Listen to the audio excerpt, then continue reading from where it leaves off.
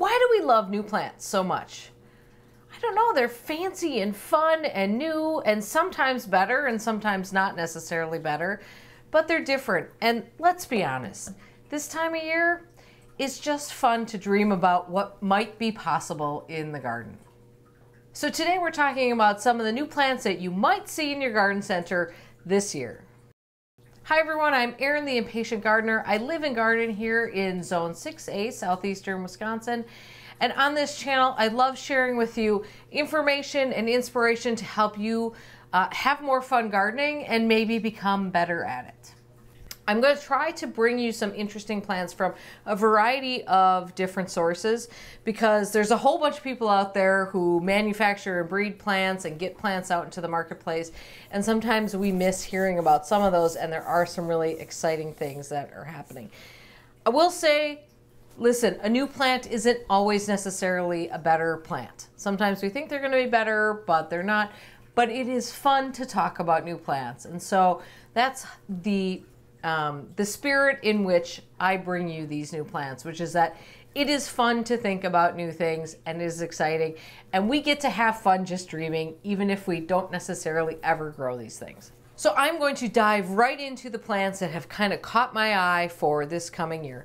Two of them are gray, and they're both from Darwin Perennials. The first one is Centaurea raguncina Silver Swirl, and this is like a white, this is in the Dusty Miller family. Saw this planted last year down at Ball Horticultural in West Chicago. This is not hardy for me. This is hardy from 6B to 9B, but listen, I'm growing this thing. I will hunt this down and I will grow this because this is a great plant. In containers is where I'm thinking. I mean, as an annual tool, but in containers, Great, really heavily lobed foliage, beautiful, truly silver foliage, not like silvery blue, like this is silver to white foliage on this. Full sun on this one for sure. And like most silver foliage plants, it really loves well-draining soil. It won't do well really boggy. But listen, for most of us, I don't think we need to care too much about that soil because stick it in a container, in a full sun container, in potting soil, and it will do great. And that is where it absolutely shined. Seriously, I don't know how available this is going to be, how easy this will be to get, but I'm putting this out into the universe. Please send much of it to me. The other plant that I really fell in love with at Darwin Perennials was this teeny tiny little Stachy's Byzantina Little Lamb. This is a lamb's ear, but it's a tiny little thing. It's adorable, and it looks exactly like a mini lamb's ear. Fabulous ground cover. It looked great in every bed I saw it, and sometimes lamb's ear can kind of, you know, like brown out in some areas and just kind of, I think it just kind of rots if it gets too moist or too crowded in there. You just kind of pull it out and it still looks good. I saw no sign of that in these gardens. Now this one is hardy for me, hardy all the way down to 4A up to 8B. Best thing about lamb's ear, of course, is that pretty much nothing bothers it. Deer, rabbits, nothing's going to go after those fuzzy leaves. Not super great silver foliage on this. This is definitely more of your sort of silvery green foliage on this. Very much the color of a regular lamb's ear. If anything, maybe a little greener than that from what I saw. But teeny tiny, what does it say? Height 2 to 5 inches on this. So I would love this as a ground cover and just let it spread all over. Since I'm on a little bit of a silver plant kick here, and by the way, I'm officially putting this out there, silver, it's the year of the silver plant, you guys. Going to be super popular. We've all loved Senecio angel wings for a while. All the silver plants are coming in. It just happens to go great with the Pantone color of the year, Peach Fuzz. Anyway, when you see all the silver plants, I want you to say, Erin called it. This is a plant that I grew last year as it was sent to me as a trial plant from Walter's Gardens. This is an Artemisia called Silver Lining. And let's get some info on this. Zones 4 to 9 on this. Grows much like other Artemisias. You want full sun on this. Basically, almost all silver foliage plants are full sun. Oh, not Brunner. Brunner is the exception to that. So this one is going to be 12 to 16 inches high, 32 to 36 inches wide. it has really great texture, really sort of cut edges look on the actual leaves. Now, when this was sent to me, one of the things on with the information that came with it suggested that this is not likely to get out of bounds in your garden like some Artemisia can.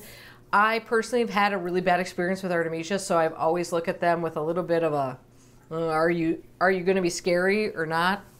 This one is not supposed to get overly aggressive like that. They're also pointing out that this would be a great one in containers. I fully agree. Actually, this would be, I mean, this is very similar, not quite as silver foliage as that silver swirl was, but this would be, if you couldn't find one or the other, you could probably use them interchangeably. So phlox are having a moment. There are so many new phlox varieties that have come out on the market over the last couple of years. The perennial plant associations plant of the year, which, by the way they do theirs is that is something that is voted on by their members, who are generally nursery owners and landscapers and garden designers. So it's never a new plant, and it has to be a plant that's widely available on the market, but it's never a new plant. So the Perennial Plant Association's Plant of the Year is never a marketing thing.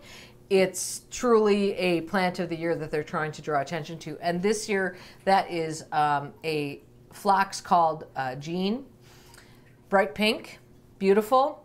So phlox in general are going to have a moment. You will see that specific one. Garden centers get on top of the plant of the year several years ahead. So you should see that one all over the place. But one of the new plants that's coming out from Walter's Gardens, and this is going to be in the Proven Winners line, is Pink Lightning. And this is super, super bright. And I kind of love a bright phlox. I think if there's one plant that can carry off basically a neon color, I think it's a phlox. So they describe this as saying each flower is a bright, true pink with a central white starburst pattern. And the nice thing with phlox is that many of the new phlox we're seeing, this truly is an example of better plants, because phlox have a lot of disease issues. They have a lot of powdery mildew issues.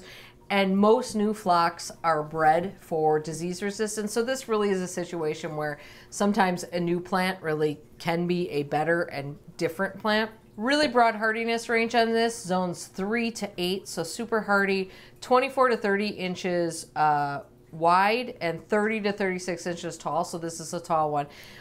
Must be known, by the way, very attractive to all sorts of insects and pollinators, things like that. But it must be stated that phlox are deer magnets.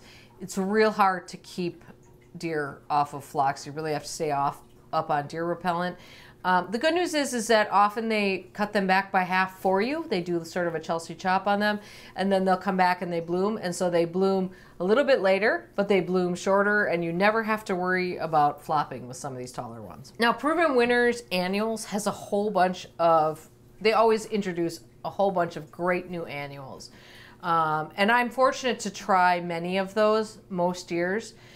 And I think there have been, if you've been following any other YouTube channels, many of them have already talked about the Proven Winners Annuals of the Year. So I'm going to include a couple of them, but I'm not going to repeat what you've heard in a lot of other places. Proven Winners does such an amazing job with their marketing that they really do a great job getting that message out there. So many of you have probably heard of those. The kind of unsung hero, I think, of the new Proven Winners varieties that I got last year was actually an Ipomoea, an ornamental sweet potato vine, Sweet Caroline, Sweetheart Mahogany. It is, you know, reddish to purplish. That was a fabulous, fabulous plant. The best red-ish, purple-ish sweet potato vine that I've personally grown. Definitely stays within its bounds. It filled out nicely. It trailed a little bit. It did not eat a container like some sweet potato vines could. It held its color incredibly well. The new leaves do come out green, but very quickly turn to this sort of reddish color. It was by far, I would say, certainly, maybe the best sweet potato vine I've ever grown. That might be going too far, but it's certainly up there. And I haven't heard a lot of people talking about that one. And it's just one that I know it's not as flashy as some of the new petunias, but it's a really good plant, and we all need those foliage plants in our containers. Now last year I did plant a couple of columnar apples in containers, and a lot of people were looking for columnar apples, and actually there is a new brand of columnar apples coming out. This one is developed by Plants Nouveau, and it's called Fruit Stacks, and they are short growing columnar apples, and the whole idea is that you don't have to stand on a ladder to go harvest them. So they have, I think, 6 different varieties. They have All Red, Blushing Delight, Golden Treat, Sweet Tart, Tangy Green, I love a green apple, and Tasty Red. I think they're really pushing these for ornamental as well, for a hedge, and certainly in a container in a small growing situation, much like I did with those columnar apples last year. I think you're going to start seeing these a lot more readily available. Now, of course, I haven't grown these, and I can't say much about how these specific apples grow, but I love the idea that there's some more of these columnar apples growing out there. And by the way, columnar apples, it's not like an espalier thing where you have to prune it. They grow in that shape. It doesn't need severe pruning in order to keep it growing just in a skinny little column upright. And before we get into any more, let me know which plants you're looking for this year. And don't forget to like and subscribe. It helps the channel a lot, and I appreciate it. So if you need a big plant for shade or sun, I think we might have hit what that could be. It's called stone hedge, not henge, stone hedge begonias. And there's a series of them. Right now I'm specifically looking at one called Rose Bronze Leaf. So it's got a dark leaf, it's got a really pretty rosy flower on it. You know, if you don't know scale, it looks like any other begonia, maybe. However, this thing grows to 4 feet tall. Imagine a 4-foot tall begonia. Imagine what you could do in a container at an entrance or in the ground with this. And it grows quick, obviously, because this is an annual. So the description here is eye-catching bronze foliage, extreme vigor and well-branched mounding habit, low maintenance, self-cleaning with excellent heat tolerance. So all of those things make it very adaptable to many different areas. So one of the plants that totally knocked my socks off last year when I was at Cultivate, I sort of picked it as my favorite new plant that I saw there. And I did do a fair amount of like wanting to know if anyone needed the one that they had there to have a home, and the answer was it had a home, it didn't need me. I'm hoping perhaps one needs me this year. It is Ruby Ruffle Patio Peach. Now listen, I've never grown a peach of any variety, including the ornamental varieties. There is an ornamental peach that's really pretty called Bonfire. I don't know specifically side by side how this one compares, but the one I saw there and all the images I've seen have shown really beautiful sort of plum colors on the leaves here. Nice, deep plum leaves. They're very long and skinny with rough, kind of ruffled edges on them. There is a lot of texture going on. I will say some of the pictures look a little bit like Cousin It. It's a lot of heavy foliage. Of course, it gets this beautiful kind of corally pink flowers in spring. So this baby is going to be hardy in zones 5 to 8. It's a small tree. It's only going to be 4 to 5 feet tall and wide. You know, the place where I think about this growing is in a container. To me, it's just the most, I mean, I think it might be really interesting. Obviously, it's hardy, so you either want to keep it in that container all the time or have a plan for how you're going to manage that. To me, this has, you know, container focal point written all over it. I don't know the growth rate on it. You know, obviously it might be one of those, it'd be nice if you could pick up a semi-mature one and then use it in that way. If you have to put a lot of time into growing it before it gets any size, you know, that's sort of a labor of love and not an instantaneous container solution. However, I think just in a grouping of containers, I don't know. If I had one of these, I'd certainly find a good place to use it. I'll tell you that.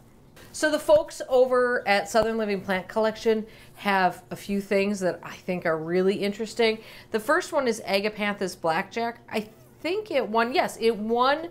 It was the plant, the new plant introduction or the plant of the year at the Chelsea Flower Show this year. So it's been across the pond and they love it too. super dark, dark, dark purple foliage on this. 14 to 20 inches high, 14 to 16 wide. Full sun to part shade on this. More full sun, I'm thinking. USDA zones 8 to 11B. So of course, obviously not hardy here. However, this thing is so pretty. Next up is a new colocasia. This one's coming out. This is also a Southern Living Plant Collection plant. Much like Royal Hawaiian Waikiki colocasia was that I grew last year. This is another great colocasia that it's being offered by them. This is called Redemption. Shiny dark purple leaves with a hot flash of fuchsia right through the middle. Full sun, hardy zone 7 to 11, the 3 feet tall by 3 to 4 feet wide. Basically the same size as that Waikiki. Really stunning color. I'm certain that the best color is going to come out on this one in full sun. So if you try to push it, I'm guessing you won't have as much contrast there. I hope I get a chance to grow this one too, but it's really a stunner.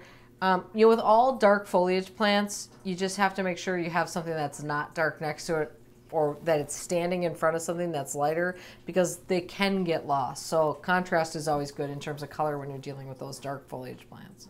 Now, I love Amandavilla. I think they're beautiful. I haven't grown them for a few years because they're quite expensive to buy, and since I've been playing around with growing annual vines from seed, it's hard for me to justify growing them. But when I saw this next plant last year when I was down at, again, the gardens at Ball, I thought, well, now there's a Mandevilla that might get me growing it again.